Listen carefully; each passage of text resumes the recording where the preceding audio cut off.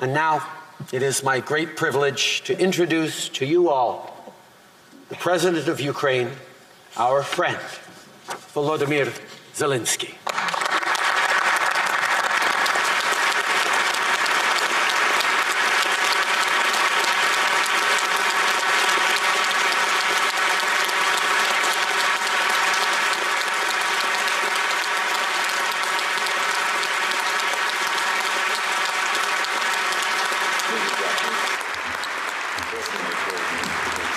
Thank you very much.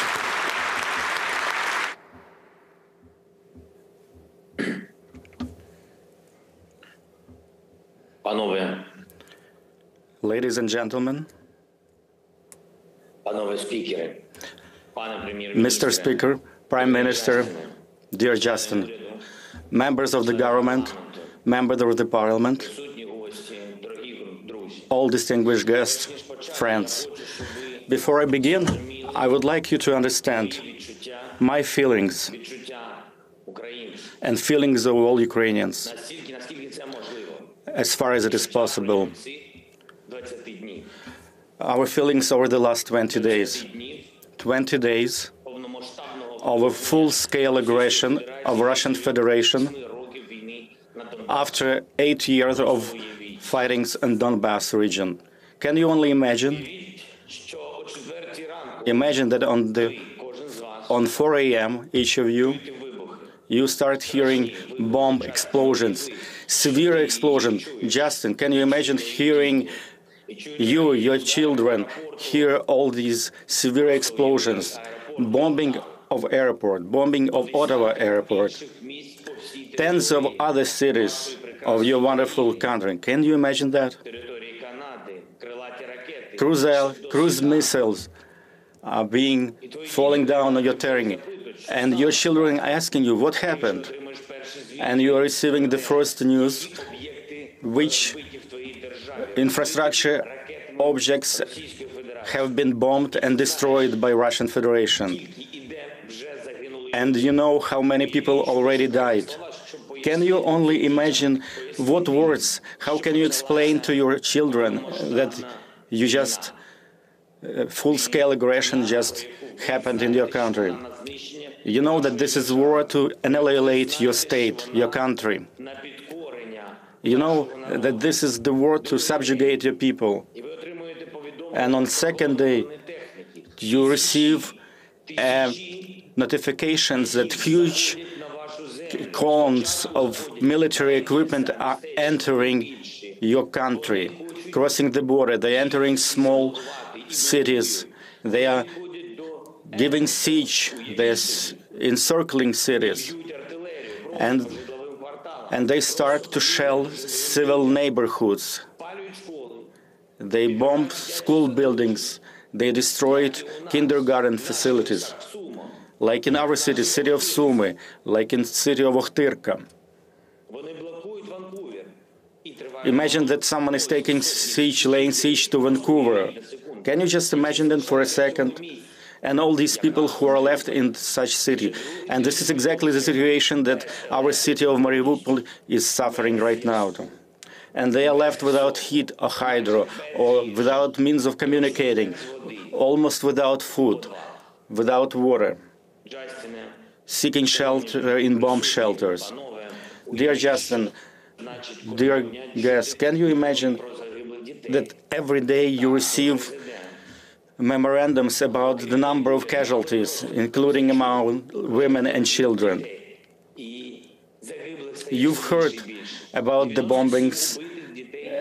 Currently, we have 97 children that died during this war. Can you imagine famous CN Tower in Toronto?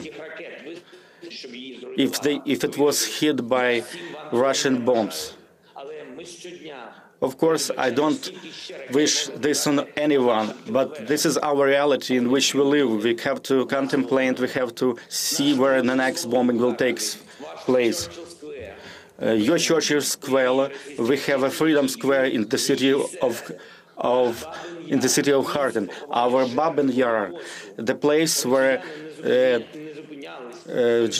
victims of Holocaust were buried, and it has been bombed by the Russians.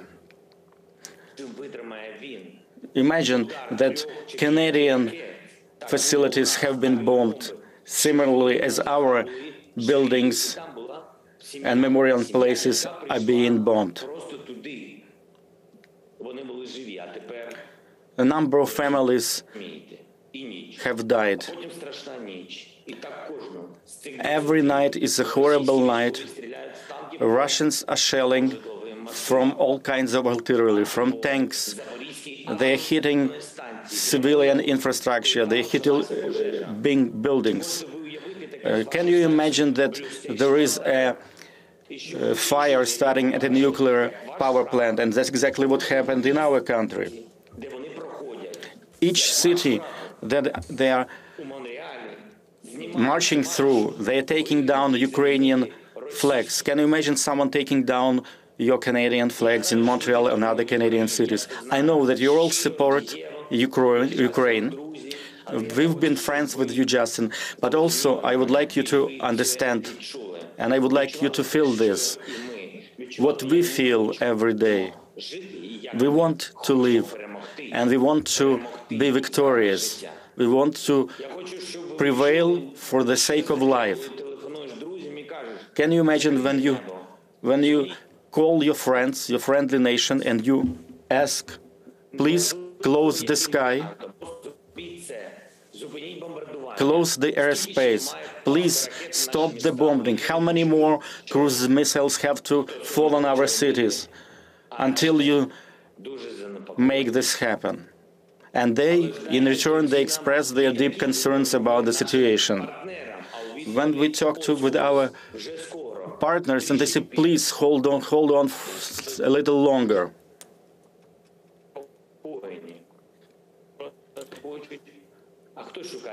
Some people are talking about trying to avoid the escalation. And at the same time, in response to our aspiration to become members of NATO, we also do not hear a clear answer. Sometimes we don't see obvious things. It's a dire straits, but it also allowed us to see who our real friends are over the last 20 days, and as well 8 previous years. I am sure that you've been able to see clearly what's going on, and I'm addressing all of you. Canada has always been steadfast in their support. You've been a reliable partner to Ukraine and Ukrainians, and I'm sure this will continue.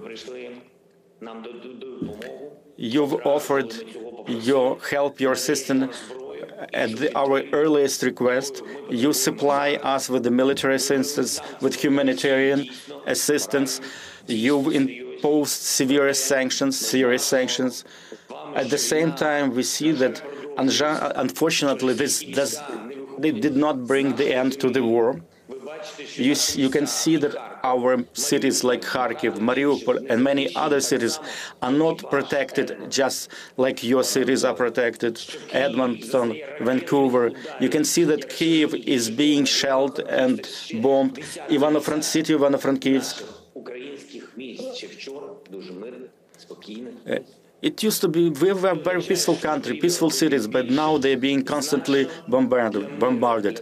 Basically, what I'm trying to say that you all need to do more to stop Russia, to protect Ukraine, and by doing that, to protect Europe from Russian threat. They're destroying everything, memorial complexes, schools, hospitals,